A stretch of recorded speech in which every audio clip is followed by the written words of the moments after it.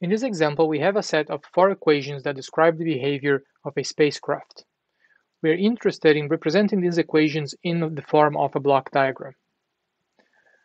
I have the first 2 equations here in the frequency domain already. You'll notice the double derivative replaced by s squared, the first derivative by s. So all these p's are also a function of s. And I have the second and third, the third and fourth equation is still in the time domain, as you can see, because of that dot.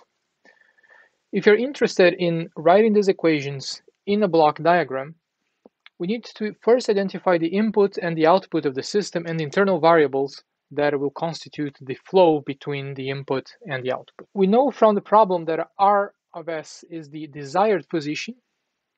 We know that a P of S is the current position.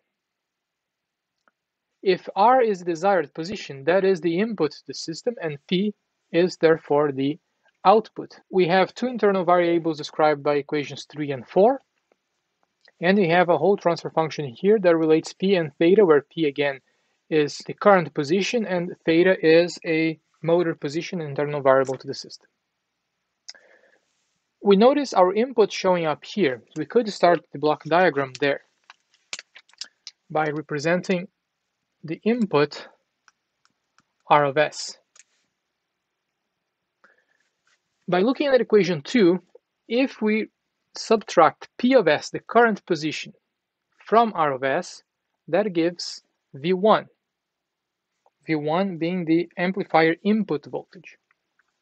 So R of S, the input, minus P of S, current position, desired and current position, equals to V1. So the output of this sum here is V1 of S.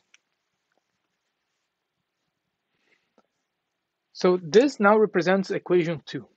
We'll find P of S later. What do we do now? Well, now the output here is V1. V1 appears in equation 4.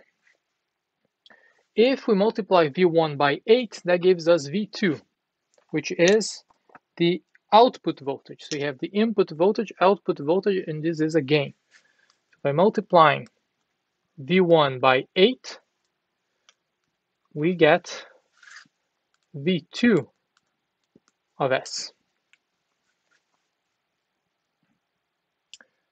Following the same process, now V2 shows up in equation 3. Theta dot is if this is the motor position, theta dot is the motor speed. So the motor speed is a function of the amplifier output. If you now multiply V2 by 0.5, the output of this is theta dot. Theta dot in the frequency domain is S theta of S. So the output here is S times theta of S, or the derivative of theta.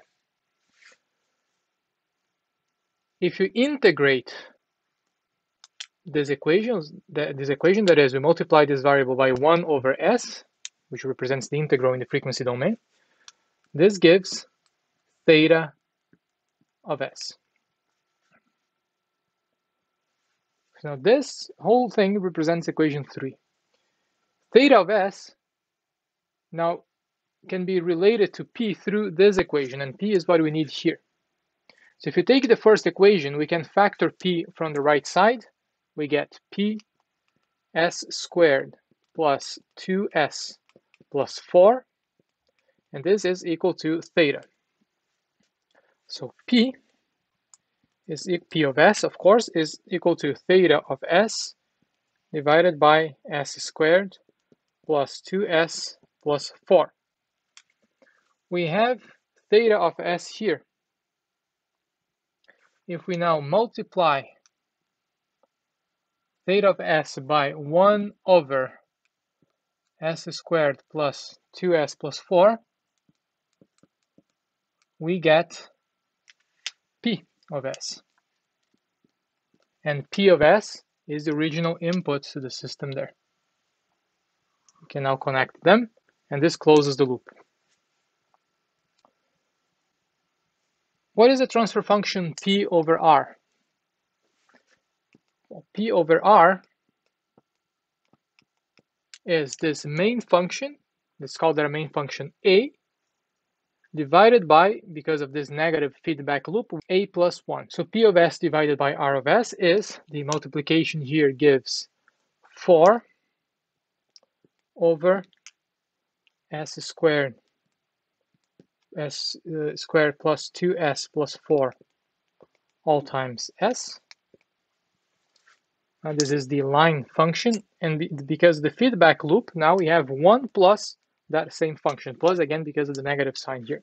So 1 plus 4 over, multiplying this out, S to the power of 3 plus 2S squared plus 4S.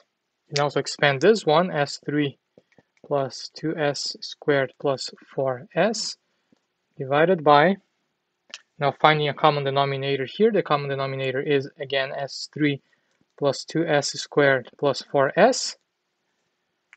This multiplied by 1 is itself, and plus 4.